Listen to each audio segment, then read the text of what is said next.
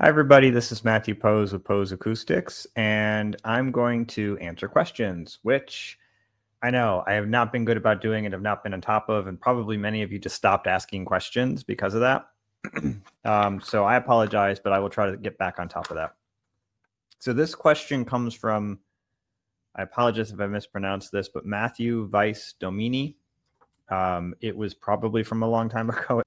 So he did a $50 donation or payment for this. Thank you. That's very generous. Where would it be best to do the EQ?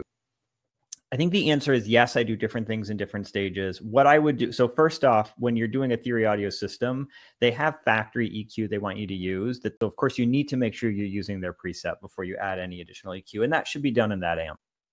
The next question you said was, secondly, I have flipped my on-wall speakers upside down, so the tweeter is on the bottom and more in line with the center channel.